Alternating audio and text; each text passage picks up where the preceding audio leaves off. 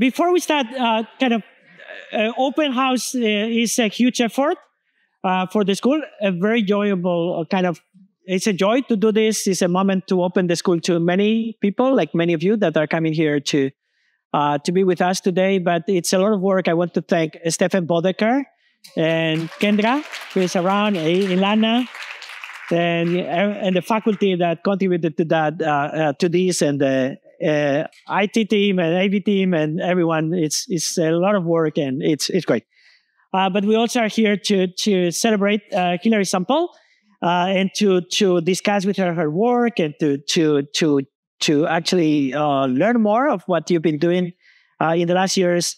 And I'm incredibly happy that this can happen during this open house lecture today. And actually, you gave the 2016, right? Open house lecture. So there's been a long time since last time you spoke here. And it's a great opportunity. Hilary is the IDC Foundation Professor of Housing Design and coordinator of the Housing Studio at GSAPP, where she began teaching full-time in 2011. She's an architect, a researcher, a teacher, and an intellectual, I would say, and critical activator in many different ways, and committed to many different causes and sensitive to many things that happen to architecture and as architecture. And along with Michael Meredith, Hilary is the co-founder of the New York-based architecture and design studio MOS. I'm so glad that we can work, celebrate your work, because I think that there's so much that is happening in this transitioning from research, design, teaching, and sort of activism. And I think that it's often something that, because we look only on what part of MOS work or your research, your books, or your teaching, we missed. And it's probably a good opportunity to see how these things are traveling from one of your activities to the other. But on a personal note, I remember very well the first time I saw your work in 2004 in the Tate Modern, in the exhibition that was dedicated to Pierre Wuille's celebration. And then there was this amazing puppet theater with Le Corbusier, the tiny bird, and all these beautiful things. But I could not stop looking at what was surrounding these amazing characters, and was this puppet theater that it took me a while to find out that was designed by MOS.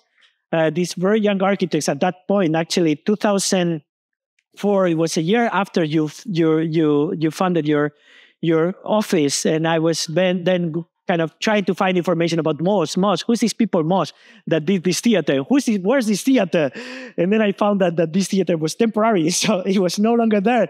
I remember I traveled to the GSD, and the first thing, where's the theater? The puppet theater. What puppet theater? And then the Carpenter Center has this puppet theater, and then it was no longer there, but it was everywhere else because Pierre Wuille was making it very visible.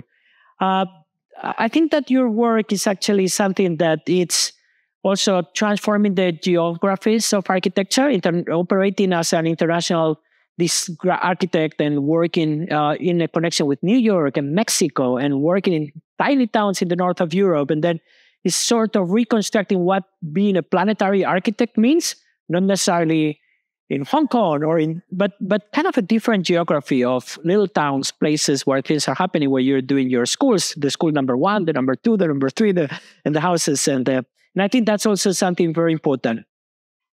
In an interview in Madame Architect in 2020, you said that you fall more in the model of starting a practice by doing small-scale things and building up. Part of keeping MOS a small office is for me to truly work at some capacity on each of the projects carefully and intently, and to think about the work as a whole. We think about our work as a body and a collection of things that are not unrelated. And I have the feeling, and we were talking about this now, that in your work, being small or big is actually not that much of a difference. You pay attention to the tiny rock that stands by the house number 15, I guess, in Chicago, or the bicycle, as much as to the big building. And I think that that's actually something that speaks of how you see architecture, something that is a continuum probably of many things that happen and that help shaping people's lives and society's lives. You've received so many awards or recognitions. I have the long list. I will read some of them, but sometime probably I get tired and I will stop. 2013, the American Academy in Rome. in 2015 the National Design Award in Architecture from the Cooper Hewitt Smithsonian Design Museum, the Holcim Award for Sustainable Construction as Asia Pacific region. 2014, the Krabbes Hall School in Denmark, the AI New York Excellence Award. In 2010, American Academy of the Arts and Letters Architecture Award. In 2009, you won with After Party the MoMA PS1 Young Architects Program. In 2008, the Architectural League of the New York Emerging Voices Award. In 2006, the McDonald Artist and Adam Studio. Well, so many things. I will stop here but because I also want to talk about your books. And what is, for me, very unique is that Hilary is working in different registries, in different languages, in different kind of realms, to a certain extent, developing a very different voice in each of them, and something that the connections are not so obvious, and you have to dig a little bit to understand how things connect, and that's actually the beauty of that.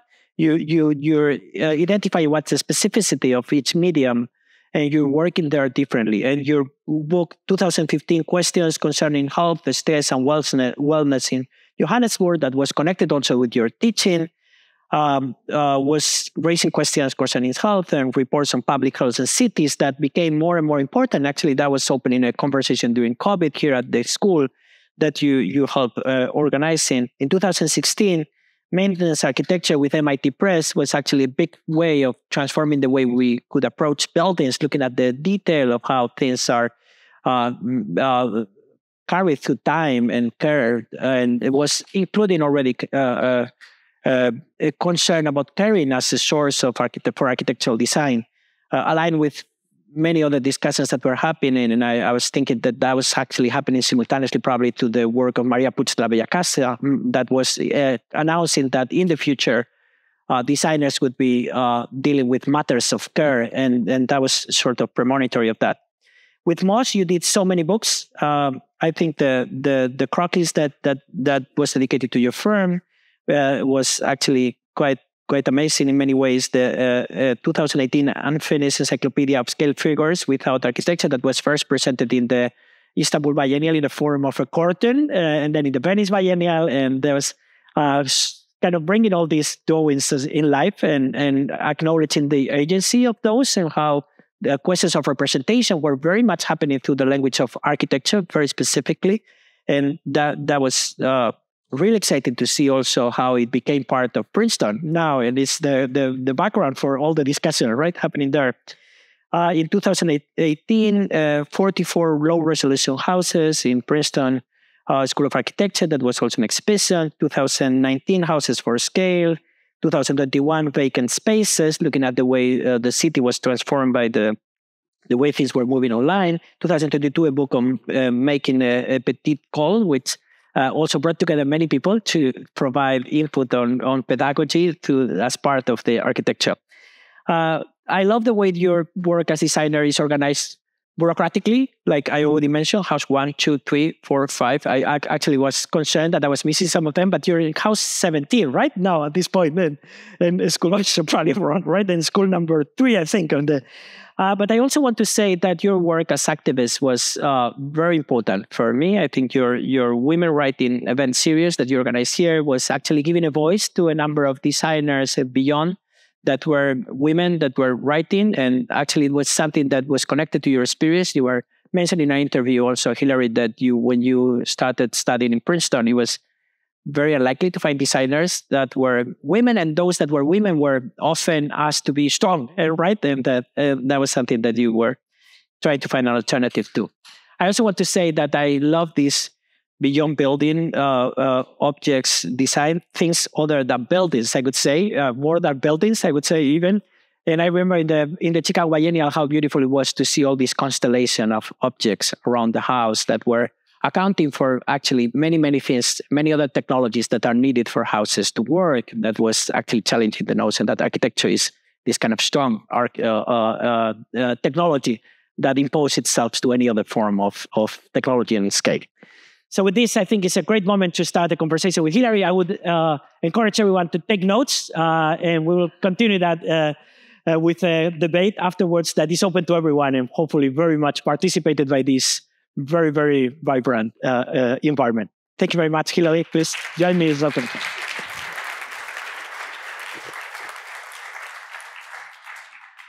Good evening. Thank you all for being here. And thank you, Andres, for the wonderful introduction. It's been a while, yes, since I've lectured here. I do it weekly, but this is a different matter. I wanted to maybe start with some thoughts around, I have to collect my thoughts here, I guess. But in some ways, it's maybe a little uncomfortable for me to give a talk alone in some ways because I'm always doing my work with others. I think Michael and I have built this practice over the last, now 20 years. And we are always saying that we do this conversation together or that we're never less than two. So I think for me, that also has become very important in everything we do, and also in thinking about that role as an architect and designer, because it's a very different kind of space than when I was a student and when I was asked to start to think about working as an architect. So I very much think about this all the time, that we're constantly in conversation, and that conversation also is not so private, and that it's become maybe more public, and we're really interested in that the space that we work in and the kind of work we do is done with other people all the time. And I think this is also one thing that is more and more underpinning the work that we're doing. And I think what's so special about architecture and important about our work is that it's obviously an art, and many of us are working in that way. It's obviously science, but it's also service. And I think to be able to work in this way is kind of an exception. We can think of other professions that are serving the public. Journalism is one way, for sure. Is an interesting conversation I had relatively recently about the role of journalism, and that journalism is maybe very close to architecture, and that journalists have ideas, but it's only after going through a kind of process of interviewing or talking to a public that the ideas are transformed into other ways to serve the public. I don't know what this means exactly in terms of a method for architecture, but it's definitely something I've been thinking a lot about, and how we begin to work. And so some of the ways that we're thinking about architecture goes through a different process. Let's say our way of working starts in different ways depending upon projects, but we're always working at this kind of similar things. And so writing, we always in a way start with writing, as much as we start with drawing, and think think about ways of collaboration has become more and more important to the way that we work. So collaboration in the case of, let's say, this project I'm going to present around education, collaboration for the sake of collaboration and trying to do more of that in our practice, and collaboration around making. I think these are the kinds of themes I wanted to present mostly for this evening. And, this sort of start with this project. This is a school for students that are between high school and university. This is in Denmark. It's a little bit north of Copenhagen in a town called Skive. We were invited by the director, Kurt Feinstein, to reimagine studio space for the campus. So he asked us to both look at the idea of making new studio spaces, and also to think about the master plan for the campus. So it's a kind of small campus, and there were existing buildings. And he wanted to see if it was possible to repurpose those buildings. The challenge was that he also, at the same time, along with the faculty, were asking us to think about possible futures for four different kinds of disciplines: art, architecture, photography, and graphic design. And could we think about the way that the students would work that would give them new possibilities for making, but also what he was also saying, maybe not so explicitly, but was that the campus was bifurcated and the students weren't engaging each other as much as the faculty thought they could, and how might that be possible? So to really make a place that could be about interdisciplinary work. And so looking at the existing and thinking about these new studio spaces, also in the context of the campus design, which he had already worked with. This is a house design, guest house designed by Jorge Pardo, and some studies here looking at how to expand the existing buildings. But what was really important to us that when we were thinking about how students would work, that everything on the campus was very internalized. And it's a very beautiful campus. It's between a body of water and a forest. So we also were thinking about ways to be part of nature and to just try to make new spaces that the students hadn't had experienced before. It's not really a traditional campus. And so we began by these very forms that were repeated. Often we do like to repeat things in a kind of repetition. And ultimately seeing that the buildings being so low and very dark weren't really a kind of way that they could think together more broadly. So we proposed that instead we would make something separate, and that in the case of the studios, by pulling out these buildings a little bit from them, they could still use them and then use this space, but use them separately. And that's kind of one idea we had. All of the studio spaces then are really kind of open space, but by their nature of coming together, produce open courtyards and then these other shared spaces that are covered, spaces that are not like anything else on the campus. We made a small booklet as part of the work. This comes together at the end with photographs, but we work a lot, as Andres was saying, in books. And always, for me especially, I feel I'm always thinking about the idea of a book, something in addition to the building. And this comes on, sort of following on a series of videos and software. So we've always had a practice where we're making and thinking about the built environment, but to accompany it, other strands, I guess, or threads of ways of looking at architecture and thinking about it. It's very fun, on one hand, to do that work. It is a lot of work.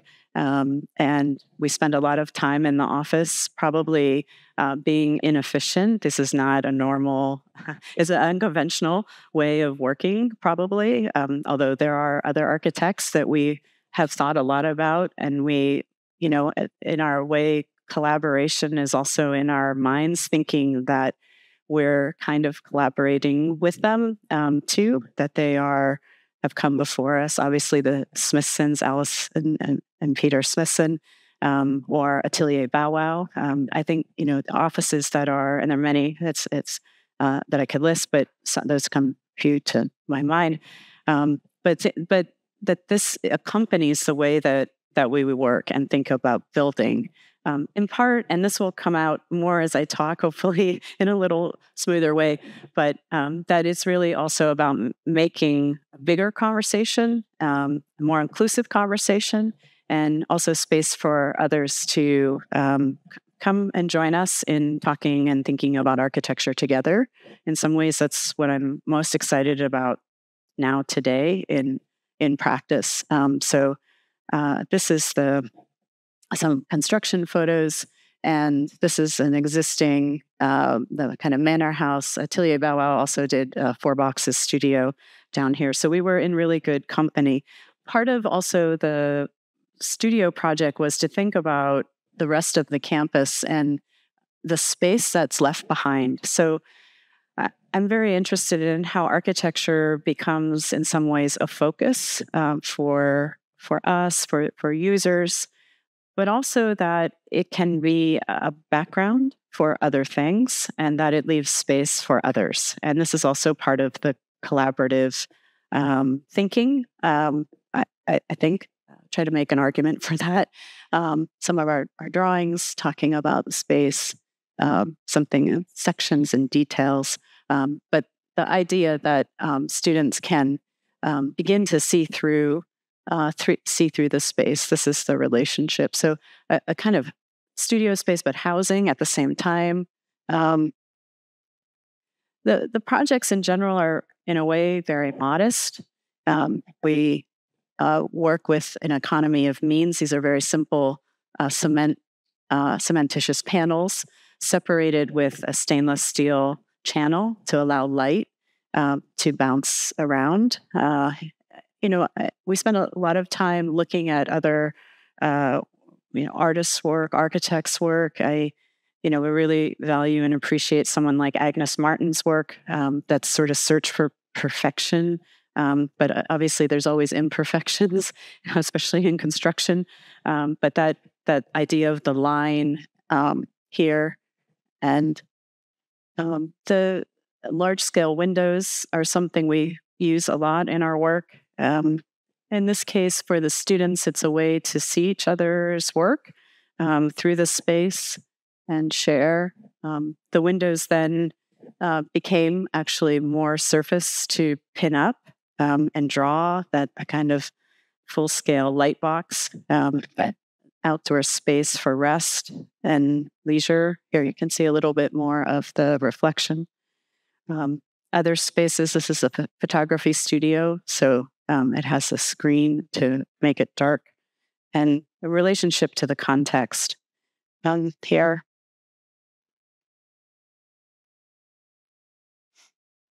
true weather.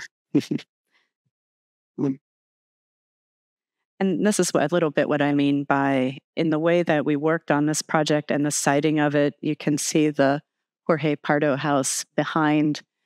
These studio buildings in the back that I mentioned in the beginning were actually torn down, and Tam Videkar, a Swedish office out of Stockholm, built more studio spaces that are bigger and different. But for me, I'm in a way very proud of this image because it lets other work happen in relation to building. I wanted to also present this as a little bit of an older project, but important, I think, in our line of work. And, we have thought a lot about the way that we practice and the kinds of things we want to work on and keep working on. This is it's in the form of a house, but it's a visitor center for a museum, the Museum of Outdoor Arts, based in Denver, that has been supporting artists through their museum that's a nonprofit, and supporting land artists for the past 30 years or so. And they invited us to make this visitor center on a kind of ranch in New Mexico, where Charles Ross, he's a New York-based land artist, has been building a sculpture since the 1970s. And so they asked us if we could think about the visitor center through the idea of a kind of growth. And we had actually 2 schemes. This is a video or stills of the kind of longer house that we proposed. And then this is the house that actually was built. We made two videos for this. And the models, in a way, I think are always very large scale. They're also made really with just paper, and they're made by hand for the most part. We have been doing other digital forms of modeling, but this process is very easy to make in terms of I shouldn't say it's easy because it's not that easy, but it basically just a kind of paper. It's all recyclable. This is, more than 10 to 15 years old now, I guess, the kind of image. But it's something we were doing a lot of, kind of writing stories, making videos, and, kind of also making mock-ups. We made larger scale mock-ups. We made a book also with interviews of other kind of engineers, but also the client, talking about the importance of the idea for people to come together here and observe nature and participate and look at and experience the artwork, which is still ongoing. I think he hasn't finished it, so it's kind of interesting. It was also important that this is a kind of experimental house. It's completely passive, off the grid. There's no heating or cooling. Everything is it's very small. This is about 1,200 square feet. The cladding is aluminum shingles and completely recyclable. We've been thinking about these ideas for a long time, and are always trying to work on them. The Krabbes home, the school, also complies fully with Danish energy code, so it's very strict kind of space.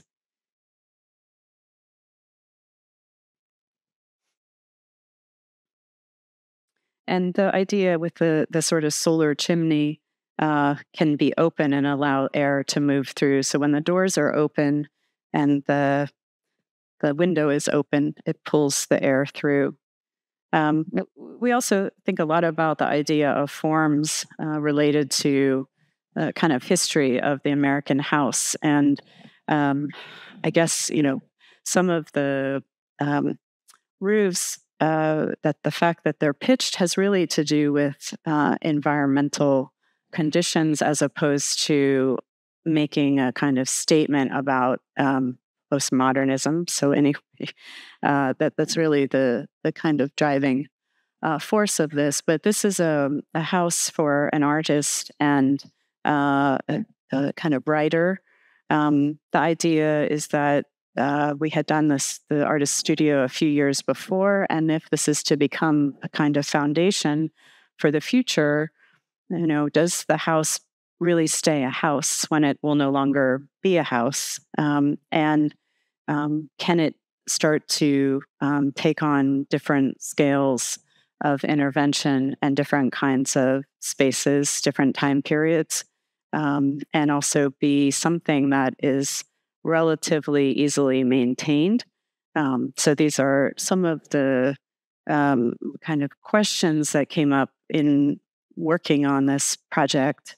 Again, there's something about using an economy of parts here that we begin to have more experience with, and thinking about the kind of relationship also to building in the surroundings, a kind of local condition of maybe more agricultural works. I can talk more about that later, but that this is really very simple material that comes in 1-foot rolls, coils, and is applied on site. A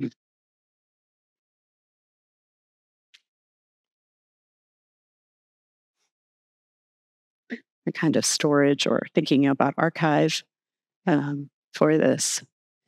Kind of at the same time, we're thinking about how to work more, in some ways, more efficiently, and yet thinking about ways to give more variety in spaces and experiences. And this is a project that we were invited to design a platform for design, which was part of ADO, and Mimi and Eric did the wonderful renovation of the building. And this was to be something that occupied the entry space. And so through a series of benches, we proposed that a way that they could fairly quickly reconfigure their lobby space for a number of different public conditions. And we studied models.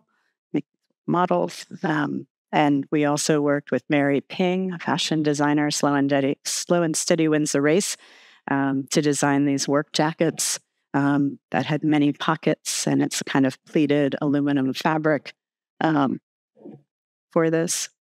And we've been working with metal for almost 20 years in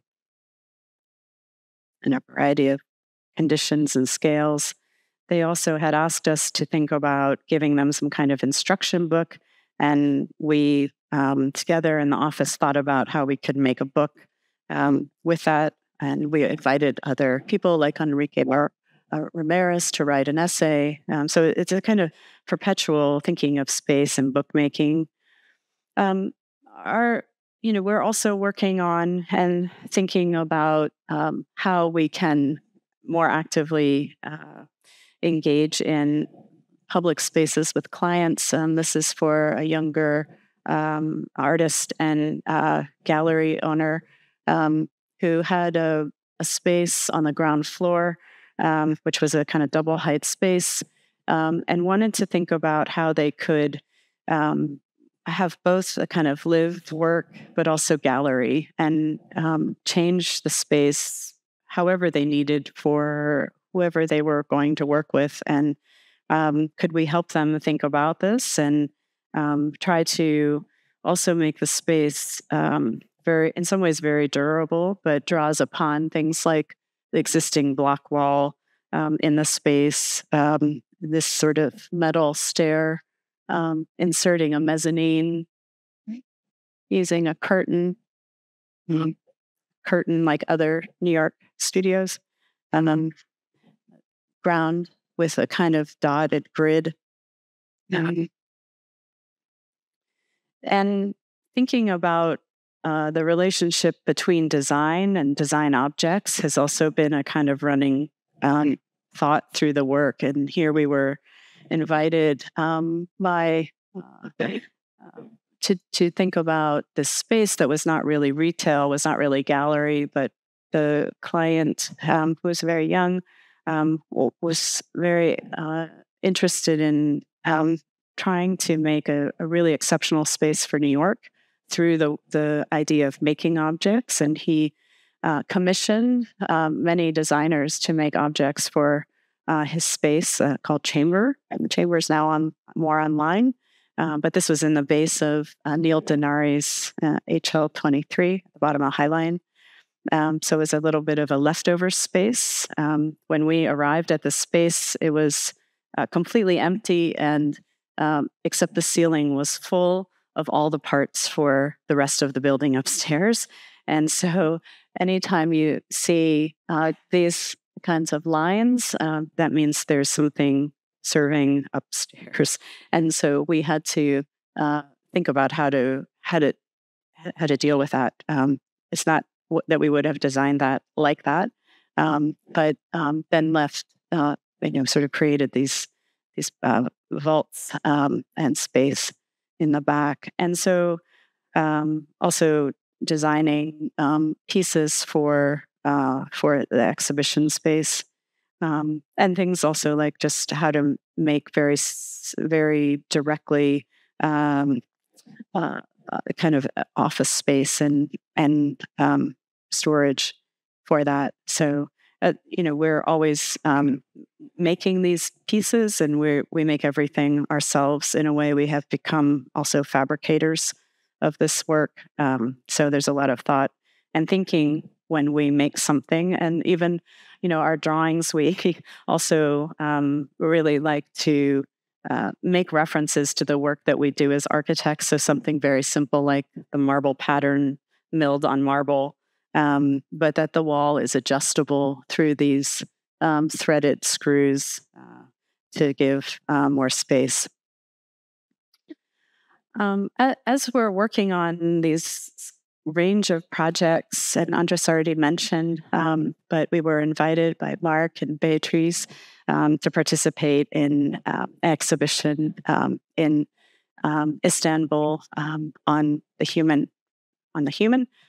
And we had been, and for me, I have always drawn figures in my work, particularly, I guess, obviously, being a woman in architecture, the representation of the figure is really important and to me. And how we, if we treat our scale figures badly, I don't know what we're saying about the people who will use our buildings. So I think it's pretty important to pay some attention to that. But we started a project that took also years. These books take a very long time, and we work with many people on them. It's not just us. And basically taking a kind of canonical drawings and removing the architecture and drawing and leaving the figure as a kind of collection. So this is an unfinished encyclopedia.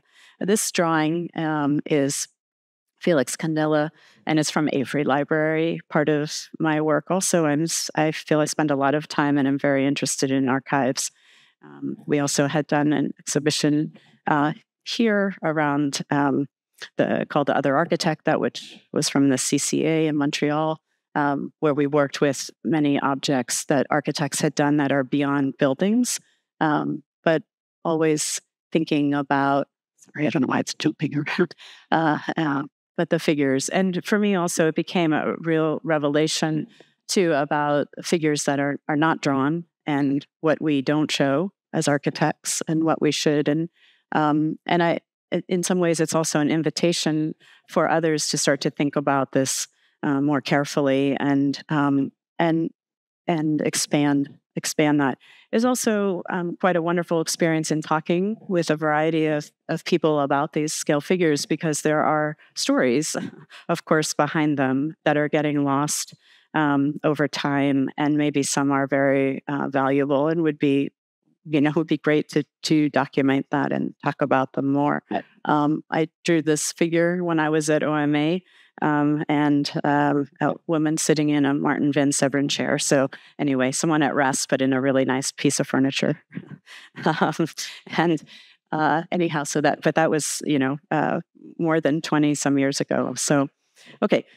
As we have been working and thinking about projects and the kinds of things we want to do, that we work in a particular way, that we try to produce a culture within the office, and that culture is also about the way we make things, the kinds of things we're making.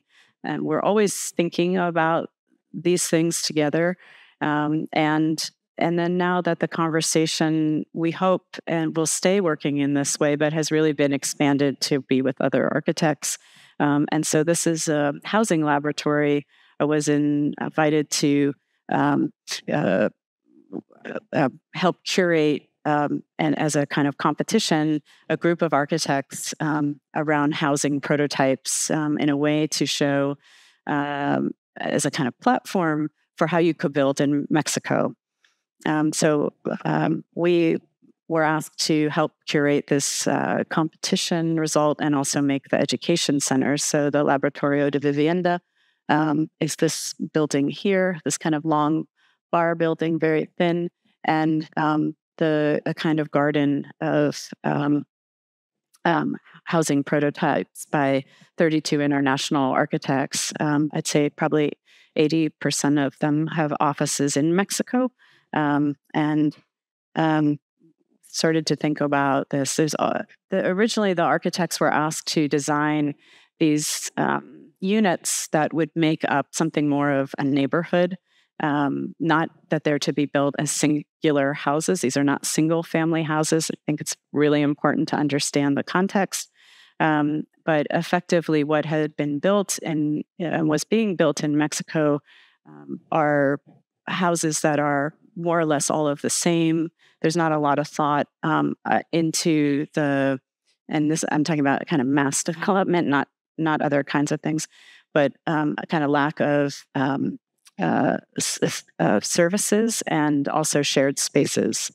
So we thought, although this is a relatively small site, we could try to aggregate them in a way that would produce shared spaces at a smaller scale with smaller elements between the houses.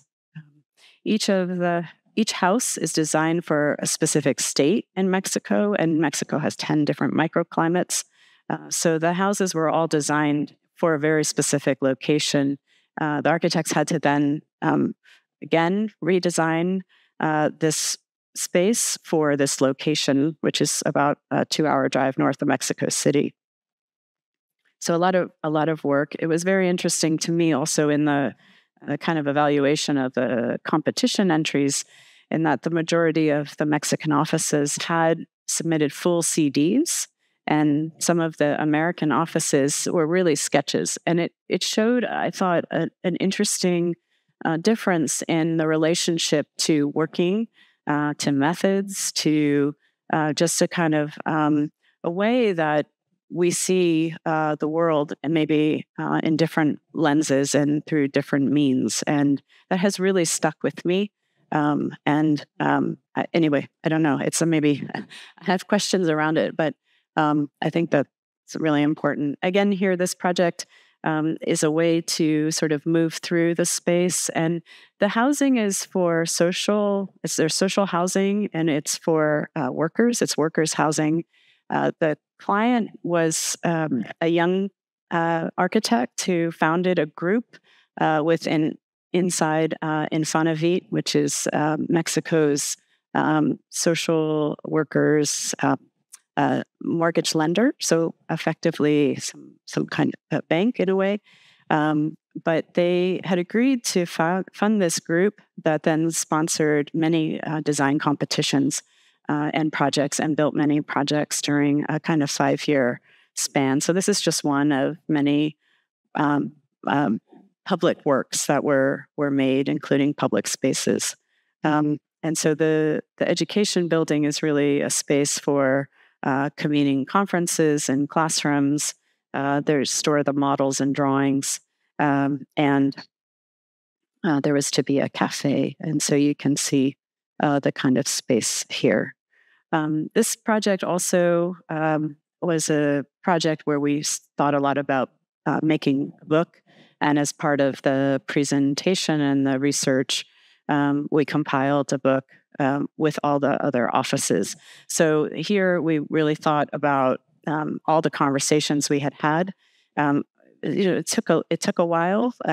We spent probably more time in preparing for the construction than the actual construction. So this was a very different experience for us. But we had to write and defend why we selected the architects. There were originally almost 100 offices that participated. And, we maybe could have argued for all of them, but we were charged with 32. So anyway, and then we asked all the offices also to write something about what influenced their ideas behind the design, so we could talk about that a little bit more. This project has to do with looking at houses and more research, I would say, into a kind of selection of houses and thinking about them in scale in a more uniform, sort of in a more uniform presentation. But then also to highlight in a way, and this is a part maybe for me the most interesting, it is the relationship to materials and a kind of selection of those materials against the houses. And continuing in a way the research into architecture and houses, we were working, as I said, on the CCA, the other architect, and had this kind of, I think, amazing experience being able to be up close with these different objects that architects had made, and writings and TV shows and these kind of wonderful things, and thinking about how this relationship to public and to also thinking about children, that maybe there could be more done to talk about that with them, and what is the experience in sharing architecture in a way that talks through the things that we like and know how to make, like drawing, like telling stories, talking about design. And so we had started already thinking about how we wanted to put together a book around making a house. And I think also for us, how to expand the canon. I think when we were students, we were very limited in what we were supposed to study. I tell my students this story a lot. And so it's much harder today. You have so many choices and you have access to images and information all the time. So in some ways, you have to understand what you are really interested in and try to try to work with that. So this book became about a kind of very a direct story about a family looking to buy a house, and instead it turned into a kind of exploration of houses and then learning about how to build a house, and not just any house. In the end, they decide to sell the house. And so the book is really about a search for architecture.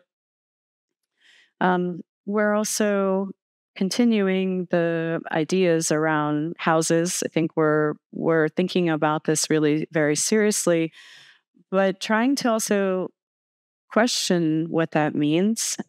Houses are not housing in some ways, and now I'm going to talk about housing soon. Promise.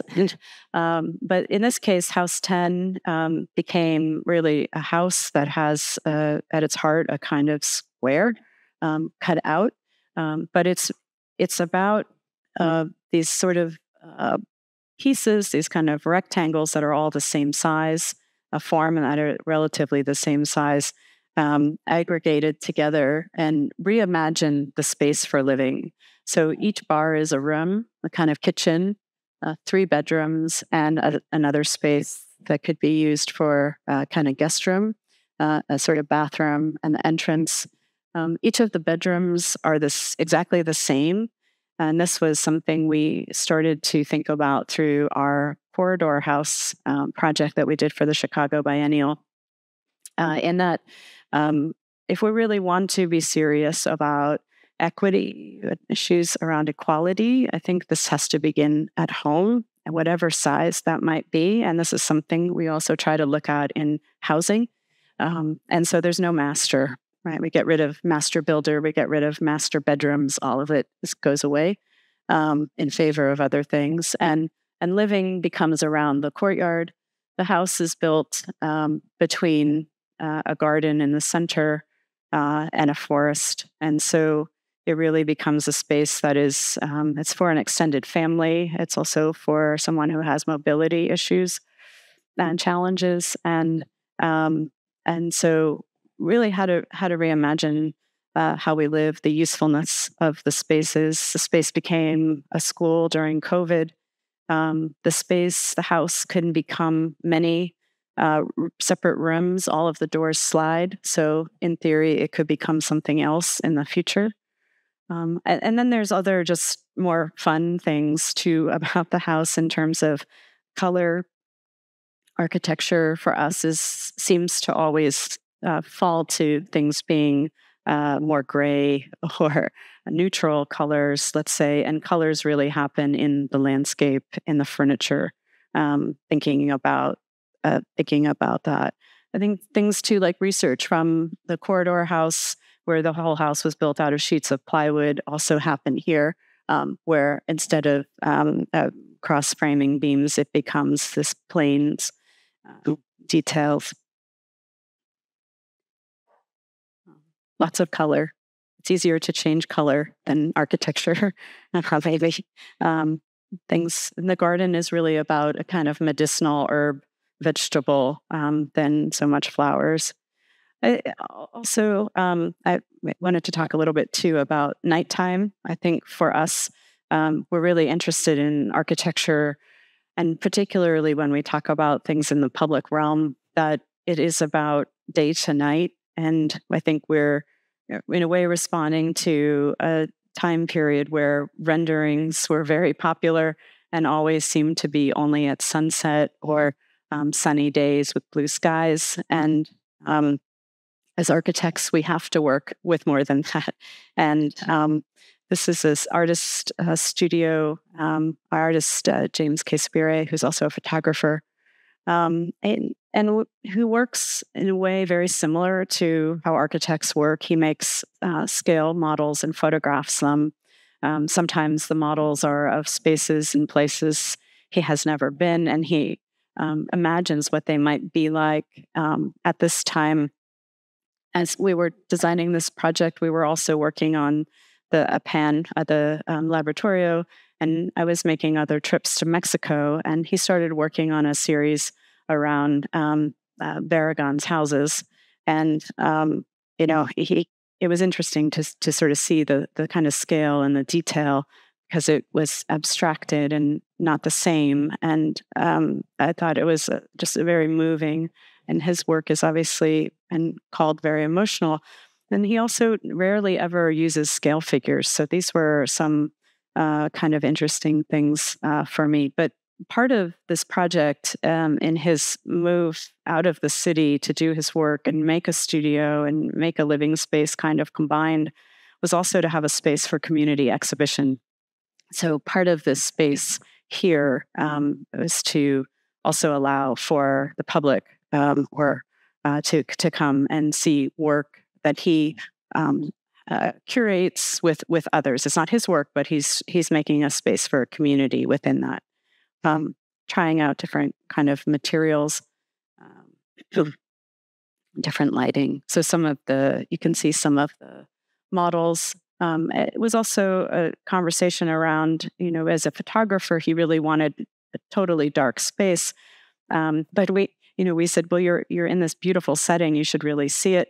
So we had many conversations around that, and ultimately these are like really small details, but designed a way to have a blackout shade. But really, for me, the process of working on multiple models at once and going between them and seeing how they take shape and what happens to them, it felt very close to the way that we work as architects.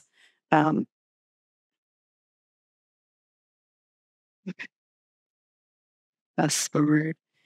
We've also been working on a project with Tatiana Bilbao. She invited us to participate in also a group project with Productura and Macias Paredes, and for St. Louis, very close to the Pulitzer Foundation, and to design a more middle-income house for a family or household. And so again, here in our sort of crude drawings, but the bedrooms are the same, and which was really hard to convince them to say, because again, that desire of a market and wanting certain things like master bedroom became a challenge for the realtor. How will I sell this if it doesn't have a master, for instance, was one thing we were asked about.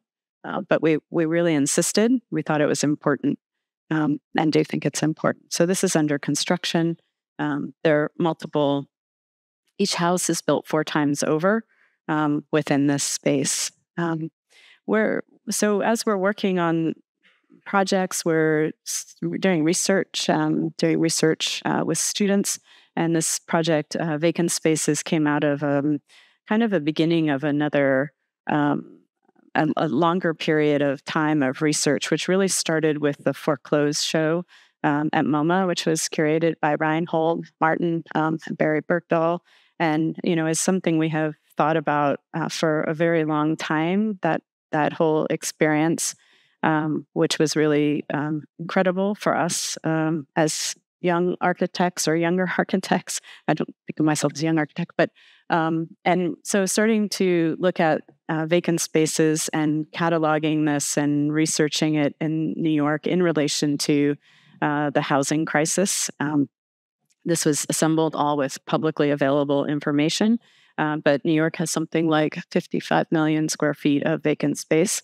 And this is a crisis before COVID even, but the fact that our zoning and doesn't permit housing at a lot of the kind of ground floor spaces, we thought important to look at. New York we often celebrate it so much for the skyline, which of course I love too. But the majority of New York is really only 2 stories. It's in a way radically underbuilt, and could really be thought of much more carefully. And so we sort of went neighborhood by neighborhood, looked at this, collected, things like being empty for 638 days. It's just hard to understand how that can be possible, and what could be done instead. There has to be something to try to change that and make opportunities for people to occupy those spaces through housing, through other needs of the communities. And we did some small design sketches just to show what maybe you could do. This work is being done at the same time as we're invited to work on 2 affordable housing residential buildings in Washington, D.C. And at the kind of row house, the site was sloped. We had to navigate a kind of staircase, and very, very low budget, very bare bones kind of construction. In this and the next project I'll show, we really advocated for variety of unit. I don't want to say types, but units, different kinds of units. And there are real differences between working on housing in New York City and Washington, D.C. And that was really enlightening for me, especially to kind of go through that process and see that more ideas around thinking about households and multiple units. And in this case, a much larger project. Both of these projects are in neighborhoods that the mayor's office picked for sites. And in this case, the line that separates the street is Maryland. So it's the furthest out you could possibly be in DC. And so in a way, we were kind of critical of the fact that affordable housing wasn't located more centrally. This is an hour walk to Langston Terrace. So that gives you a sense of the kind of location, but also a slightly awkward site. We started to think about what we wanted to do most with housing, things like single loaded corridors, through views to the apartments from the street to the courtyard, to the courtyards we made, kind of ground floor. This is also it's 100% affordable housing. It's 75,000 square feet, and it has 63 units, and 13 are for the social services. So we worked with the social service provider for the kind of entrance. I can talk a little bit about that process. But in this case, I'm really trying to think about not only who's living here and the experience of walking through the space. This is not a double loaded corridor, but how to always have light, at least light, trying to get light and air in those spaces, but also to think about people working in those spaces. We spend so much time talking about housing and who lives in the apartments, but we know from the past failures of housing, it's also about who maintains the buildings. This building also has a penthouse. This is the penthouse. It's almost unheard of in a way in housing, but by the kind of code and zoning for DC, we were not allowed to technically have a 5th floor, even though it's the 5th floor, but it was acceptable to have the 5th floor and call it a penthouse. So we were like, okay, that sounds good. And we'll do that. So anyway, you get 100% affordable housing and a penthouse all in one project. It's kind of great. But this is sort of building off of ideas from Foreclosed, and then also from another exhibition at the Venice Biennial that Monica Ponce-Leon and Cynthia Davidson curated, where we also made a book and wrote about a kind of housing and use. So this, in a way, again, the kind of repetition of things. This was originally the model, and we made really, really large windows, like really large. We knew there was no way this would happen to be built, but we knew that if we didn't do this, if we did exactly what they said, they would make them even smaller. And so we said, we're going to just do this and not say anything.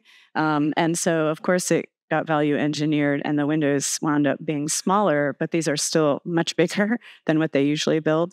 And we, we were able to do that, I think. And the windows also are, or the building, sorry, the apartments are single studio up to 4 bedrooms. So a much bigger, a much more diverse set of things than typical, and particularly in New York. So just by comparison, just a few more, and I'm almost done. This was a competition we recently finished. Sorry, there's going to be a lot of green here.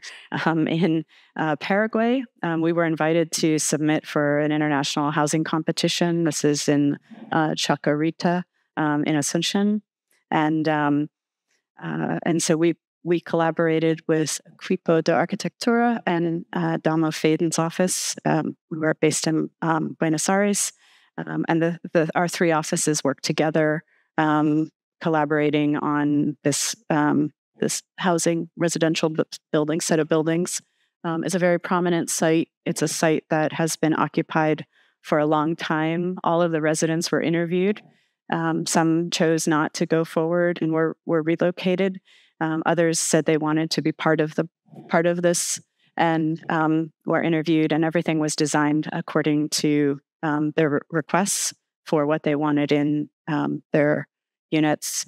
We tried to put everything, consolidate the housing to make some density, to also think about the way that public space works, and particularly in a kind of neighborhood residential area. We wanted the residents to have access to outside space, to have some shared space, but also to be able to maintain that space. So that's part of the form. It's a kind of intense site, so a lot of site work required. And one way it's a very low, sort of low tech project, but strangely high tech. We got this very detailed drone imagery sent to us, so we had never experienced something like that before in the work.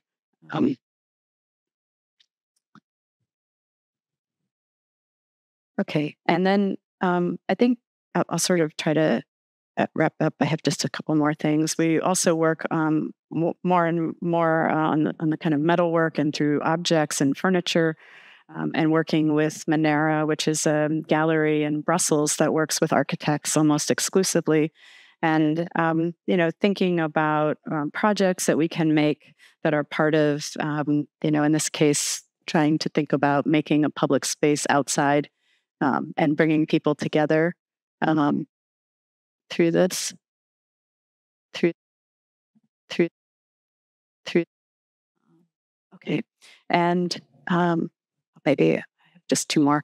So this is recently we just finished building this greenhouse clinic, and this was for a triennial in Guangzhou. Right now it's built inside a museum, but I'm working on finding a home for it in a public space. I think would be great. The sign comes off, so it can be just a structure, and we can talk about that later.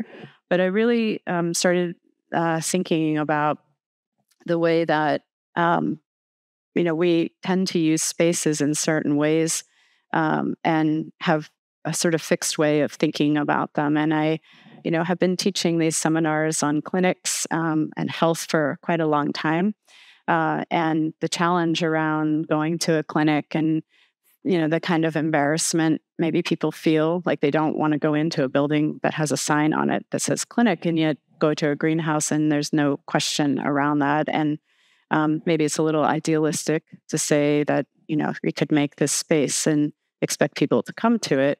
But it's more of just a kind of provocation. Can we start to break down how we think about types and things? And, what could those be? A part of that comes out of maybe looking at the work of someone like Alison Smithson, Peter Smithson, that did a clinic for a company on occupational hazards. And in that clinic space, they had a gallery devoted to sort of work hazards. And it's just a very unexpected kind of condition, and something I was interested in trying to work with here. So it's a very simply made parts. It's all recyclable. It comes apart easily.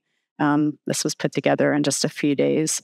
And this is really something that we've thought a lot about over the years of doing these variety of biennials, because often you're invited to make these projects and, what happens to them. And they come down and they're maybe thrown away, or you have no control over them as an architect. And we thought, well, at least we could start to make things that we knew what could happen to them, or if we had to, we could take control of them more easily. So things like recycling and making things in parts. So everything out of aluminum is what happens. And a lot of the work now that we're looking at, so Petit Épaule, we were invited to, with the director of the biennial and the ANSAB School of Architecture, to design a pavilion for children to learn about design, children, teenagers. And so we made this proposal. The height is really scaled for kids, so only kids can fit under, and they have a very different relationship to the structure here. And we also started to think a lot about what this means. And again, like all of these projects, and for many of you in your offices, we all have these ideas, and not all of them become real, but they can move on to other things and create space and a way to invite others to participate. So we started to think through this process of how would you make a design assignment for someone here in this space? And we started to ask other architects and designers to write design assignments, and which then became a book. But different, these different kinds of spaces that are over the years have been occupied with other kinds of objects and things to make. We originally, this was supposed to be up for 6 months. It's my understanding it's still up, so it's almost 5 years. So we're really proud of that it's used. It was used during COVID. And this became then a book about making it. So again, we're really interested in this idea of making and collaboration, and how what we do is in a way of background sometimes for other things. So I think with that I'll end. Thank you.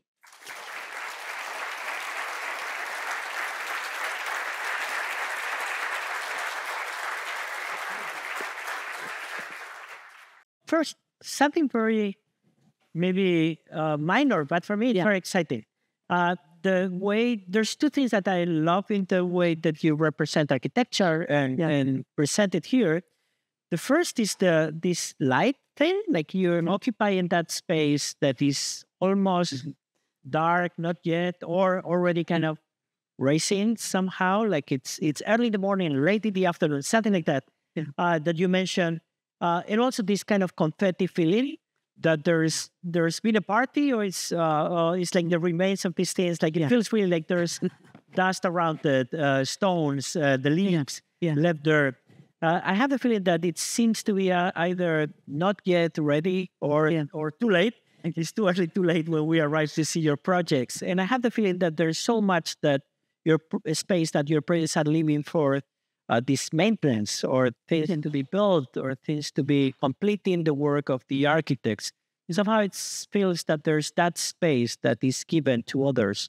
And you always talk of doing architecture in the company of others. And I wonder what's kind of the way you prepare for those other participations to happen through your architecture. Yeah, I thank you.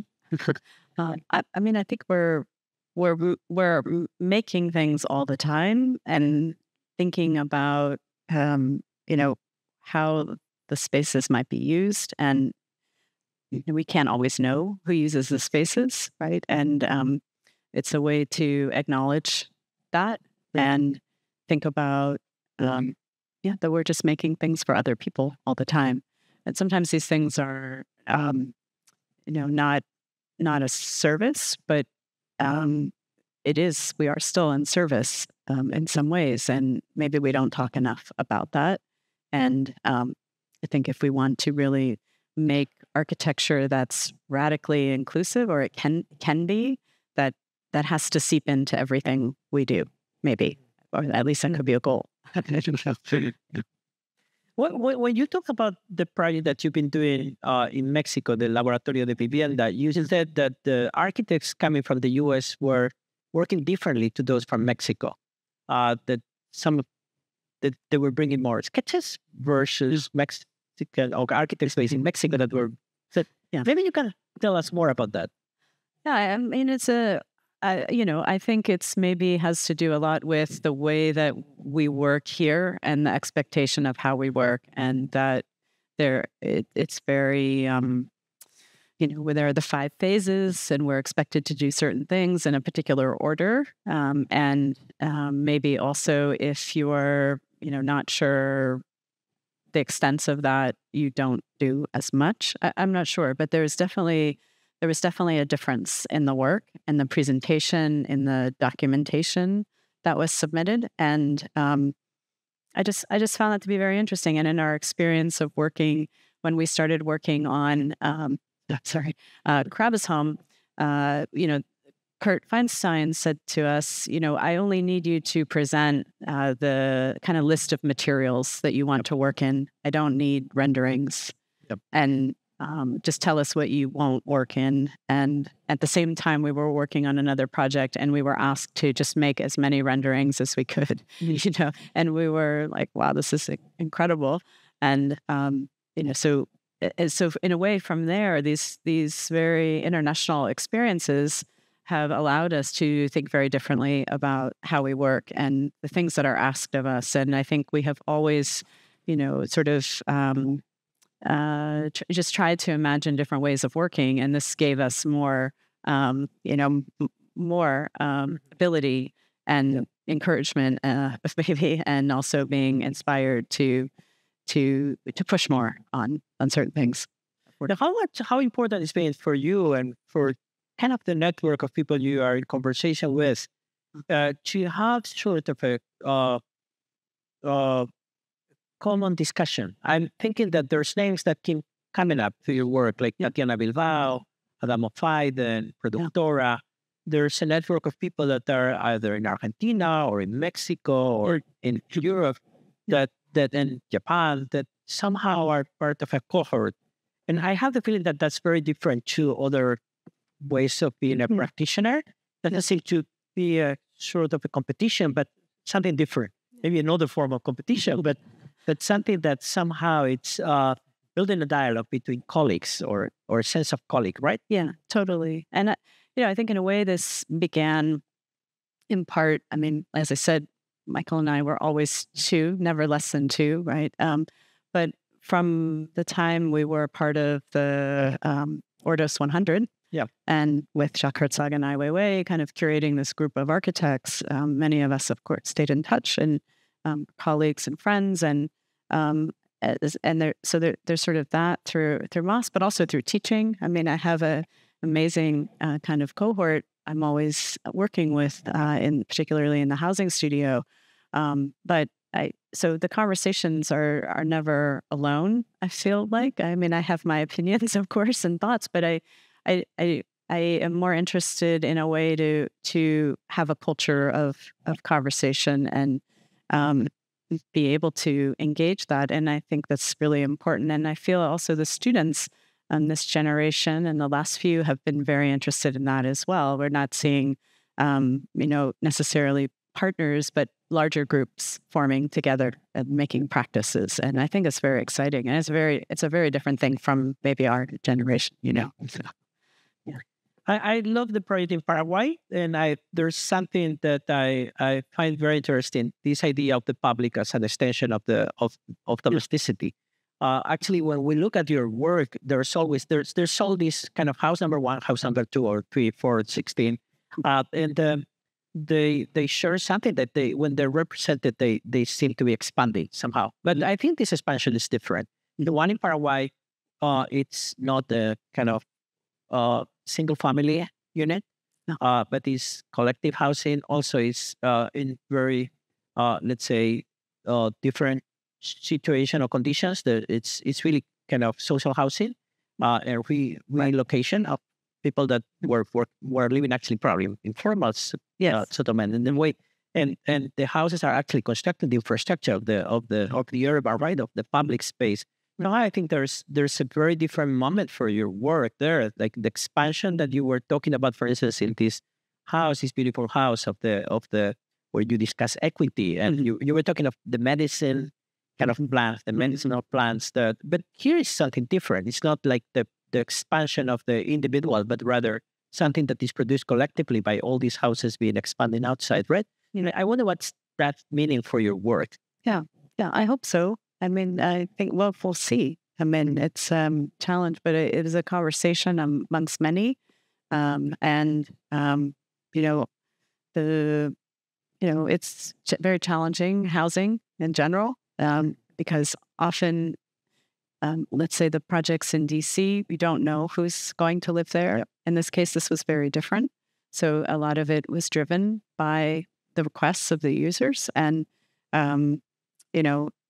that also trying to ask about having these relationships to exterior space, and also being told maybe, no, we shouldn't do that, or so to say, but it could be a really good idea, and trying to ask for that. So the relationship to outside space, in that way, at the ground, at the roof, at each kind of level, offered, hopefully in a way that was in some ways more equity than what would normally have been, perhaps.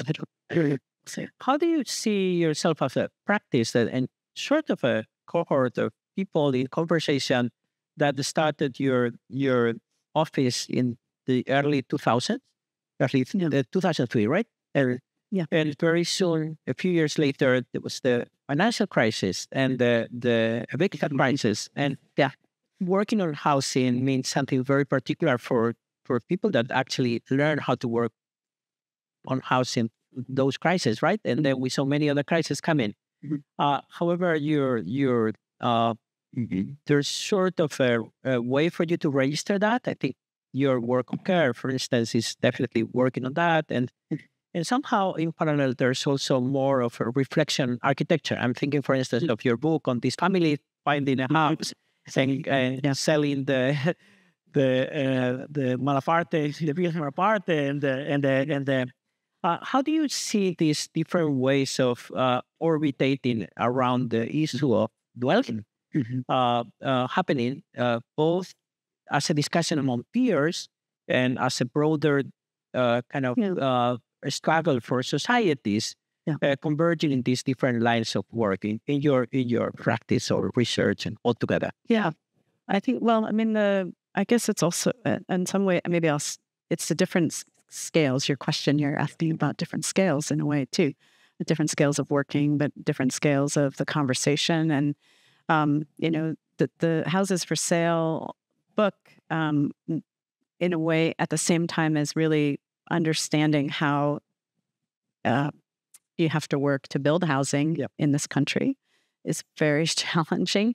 It's overly onerous. I think as architects, you never meet the underwriter who, says whether or not they're going to give the funds to the developer to build the project. I find really troubling.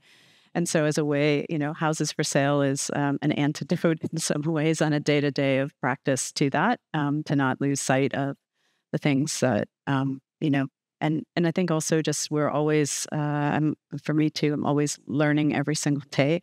I can't learn enough about things, I feel like. And so it is a real struggle in the process of housing and making housing. I think it's challenging. And with the students, we are always trying to address that, but not lose sight of the fact that it's our role as architects to be really optimistic and to be knowledgeable and to try to design the best things we can without sounding kind of like a cliche.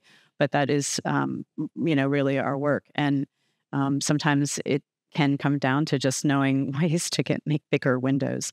But it's a lot more than that, obviously, and particularly in dealing with not dealing, but with working with communities of vulnerable people, and what they need in those, and learning how to ask for things honestly as an architect, and particularly in the residential projects like the one in DC, because it was not so easy to access social services and to know what they need. And part of that then led me to, I wrote a text around, let's say, staircases. And, I was thinking about at GSAPP, I included their work in that project and a writing project, and, just how to try to at least go after one part of this equation, which is so overly complicated here. You were telling me before that now you're very excited about publicness, working with public, right? With the public, with public space and beyond, right? Right. What took you there? Well, it's very, I don't want to keep saying it's really hard as an architect, because it seems, we all know that. But, to start in the U.S., and at least in our generation, really was about starting in small ways and houses. And then you're supposed to have this practice where you build up and scale incrementally. In other places around the world, maybe there are more opportunities for competitions and things to work at a bigger scale. And so it's not that I didn't want to work in the public, but it's not that easy. And as you mentioned, all these different crises, you get to a certain point and then something happens and sort of undoes that work. And so, the books are one way to also begin to show kind of interest and expertise, what have you, or more so opening the conversation. So the interest in the public is also about that too, that it's beyond many scales of public, I think. Books and paper and things moving from one media to another. Yeah. Because I think there's a lot there, right? Like you're taking things from one media, putting them in another, making them go back to the first one. You basically take things from reality, the rocks, and then you put them in your drawings, and then the rocks end up being a rendering on a fabric and in a chair, and becoming kind of a cushion. I think there's so much moving from one place to another, and I think the paper actually does something that you love, because in a way it allows you probably to move things easily from one. Right. But there's very specific projects that come out of that. I love the scale figures, the project, because it very literally is bringing things to the one-to-one scale, and then we see what means to be excluded through architecture, and what are the bodies that are produced through architecture. And that was actually great that it was in the Istanbul Biennial. I remember actually it was in the Studio X, right? It was shown there. Yeah. Very beautiful. And basically we would enter the room and there would be these scale figures, and it was monstrous in a not necessarily good way, like to see how architects were depicting the human, right? And what was missing there. And there was a tension there, but also beauty in the way that it was done with this kind of magic language of the silk and I think there's something of this delicacy of how things move from one place to another that gives some space to suspend a little bit the judgment for a while until we understand what's happening, right? And something like that I have the feeling that is very important for you, right? Yeah, totally. When you saw today the drawings, I saw that you have withdrawn many things, right? Like I remember a lecture that you gave with Michael in Princeton right after you published the blue book of your works, and all the projects were done in colors and with huge life around them. Somehow today you were presenting other drawings, right? That were with black line on a white background. I wonder why. Yeah. And that's an example, right? To withdraw many things too. Yeah, I think we're just always experimenting. I think how to have an unconventional practice and challenge the way that there are certain expectations around drawing and what we should do. And some way also about, I guess I'm interested in that architecture, there should still be a surprise somehow when you see it also in person, that this expectation that the rendering tells us everything. I think we should we should still have delight and surprise. And so maybe there's a kind of reductiveness in the drawing and the plan, because it's really a placeholder for other things to come. I don't know. Maybe we can open it now. There's many things already. Hilary, you want to start here, and then you Up front. Here first. Hi. Thank you for the beautiful presentation, inspiring projects. So I have a question about the way you design. So you often work on well-known and established topologies, and your projects are often an experiment to subvert these typologies. When I say typologies, I mean both spaces, objects, but also the way users inhabit these spaces, these objects. I refer to the pitched house, to the school and the courtyard. So my question is, can we say there is a poetic subversion in your work? And if so, can you talk about it? Can you talk about design as a subversive action? Sure. I take that. That sounds good. I mean, yes, I think so. I would agree with that. I don't know about talking about it exactly. I think we just do it. Yeah. I mean, yeah. Yeah. I mean, I wouldn't say we set out to. We don't openly say, okay, today we're going to subvert, right? But maybe it's more of also just, again, like thinking through things we know and trying to learn more things. And I think, being critical too of the world we're in and the things we often have to do as architects, or these expectations, like I said, of like, okay, we make a house, but now the realtor has to sell it. Well, of course they do. Everyone has, we have to get paid. And we're not trying to say not to do that, but we should look at things new and differently. Yeah.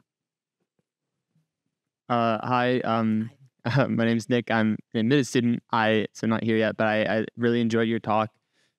You mentioned briefly about journalism and its similarity to architecture, and I found that really engaging, like architecture as a method of investigation and investigation as a method of architecture. And I wonder how you as an architect and me as an aspiring architect should go about investigating it as an idea before design or in the process of design. And how do you do that when you know the communities you're designing for? But then you also mentioned, like in DC, when you don't know the communities you're designing for, or when you're designing for communities that have been excluded from those spaces, like especially if I live in the Bay right now, and there's so many people haven't been allowed to live there because of the crisis. There's not enough housing. How do you design as an investigation, design with community process involved when those people are being excluded from the space? Yeah, I think that's a great question. I mean, I think that's something we talk about all the time here at the school. And, architects often are in these situations of extraction. And how do we, as, we're doing our work, not do that? So I think this is a large part of what we talk about here at the school, in the design studios, and then in our office, and particularly in sorry, I don't keep saying dealing, but in working on the housing work. Has been about engaging directly with residents or future residents of these particular buildings. And, in some cases, it means sitting in people's living rooms and hearing really what they want. And, it's hard for me to think about other professions where you do that, right? And so I think that's what's also very exciting in a way about the work. It's challenging, but it takes you to many different places. Yeah. Like talk to people like unhoused people who maybe you're building a affordable housing place, people on the street, or people with disabilities that have consistently had housing not designed to fit them. Yes. Yeah.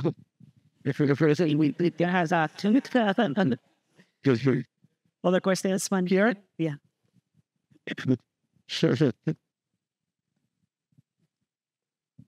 Hi, thanks so much for your talk. It was really cool. My name is Jazz.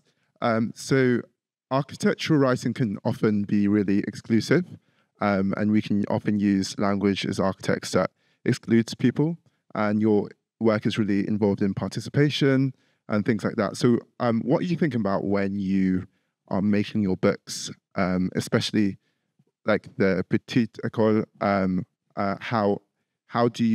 are you thinking to make them more accessible for like children, non-professionals, and also in your process, where does the book making come? Does it come after, or is it? Are you thinking about it during the process? Yeah. Yeah, thank you for the question.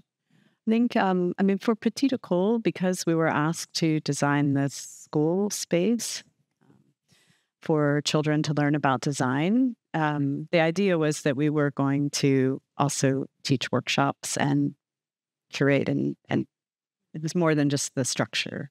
But then COVID happened, so that stopped our ability to go there, obviously, and so we had already assembled a lot of material, and we said, okay, let's just imagine we're doing what we would do if we could go in person. So that became the book. And in each of the books, we are inviting other people to contribute. And this has gone back to some of the other books, like the Blue Book that you mentioned, Andres. And, and one of the things we say is we want you to write about architecture. It's not just about us. We're not interested necessarily. You don't have to say something about our work, but say something about architecture. That's the most important. So in that case, the public is maybe more architects, but I think the Houses for Sale book, for instance, is through the CCA in Montreal, and also Carini Press, which is Bruno Manari's publisher. So we're trying to open up more to other designers too. So, and vacant spaces is again another audience, maybe. So I think for us, we're trying things. Yeah.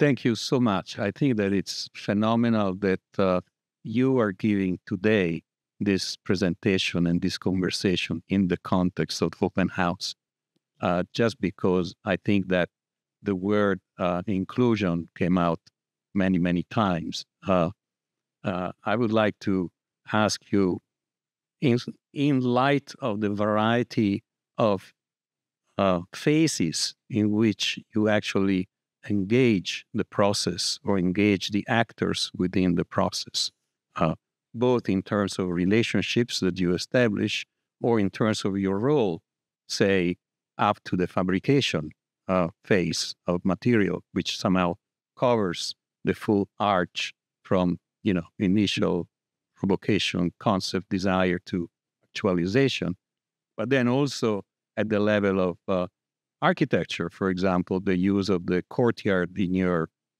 non-master bedroom house and the role of the courtyard as opposed to the single loaded corridor for something that is collective in DC.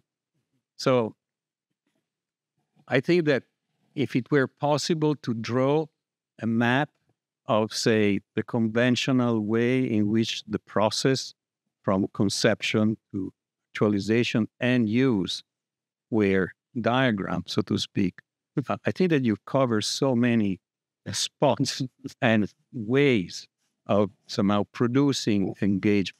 Yeah. So I would like just to ask you, can you phrase in your own words the relationship between inclusion and engagement? I'd have to think about it for a little while. I don't know. Well, they're. Yes. Totally. Right.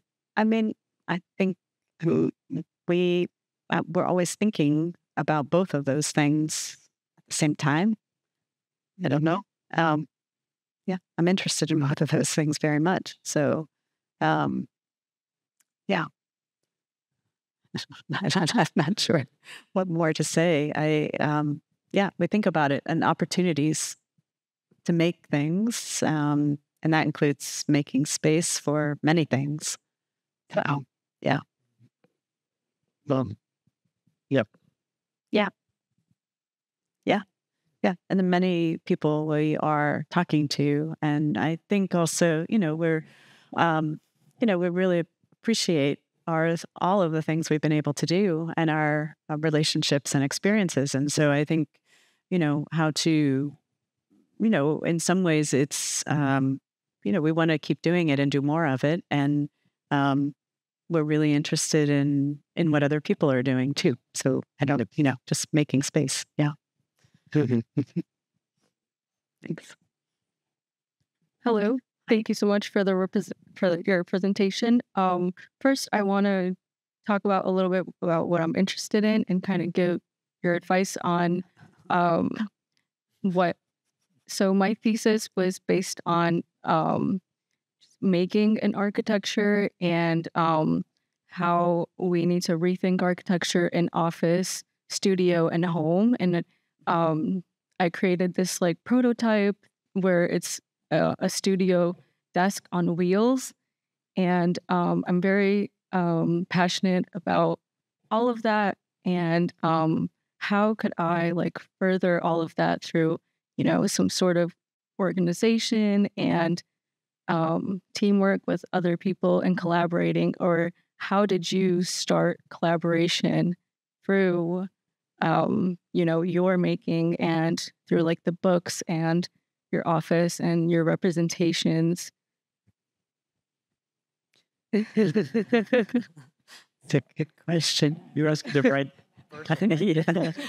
I don't know if it's How do you interesting. collaborate? How do you make it possible? It's do that. Yeah. We're actually following all these ways of collaborating with others. Right? Yeah, yeah. I mean, well, now I'm just thinking like, what does the desk look like? What is it made of? What do you do at the desk, or I don't know, on the desk, under the desk, whatever. But and can you make a model, photograph it, write an essay, ask other friends to help you? How much can you sell it for? I don't know. I mean, these, how can you make more of it? Do you need a patent? I don't know. Sorry. Because it's like, these are the thoughts I have, but I would, try to do all of those things. I don't know. I think it sounds great, actually. The studio, desks on wheels. We need that upstairs. This sounds like a good moment to do that. Thank you so much, Hilary. This was amazing. Thank you.